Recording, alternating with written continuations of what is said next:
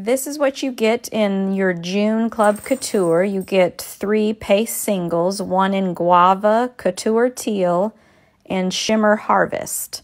And then you get the transfer. I already had these in jars, so I'm not going to open the little packets. So I took just a little bit of each paste color, mixed it with a couple squirts of water to create this paint, and then I'm applying it to this canvas.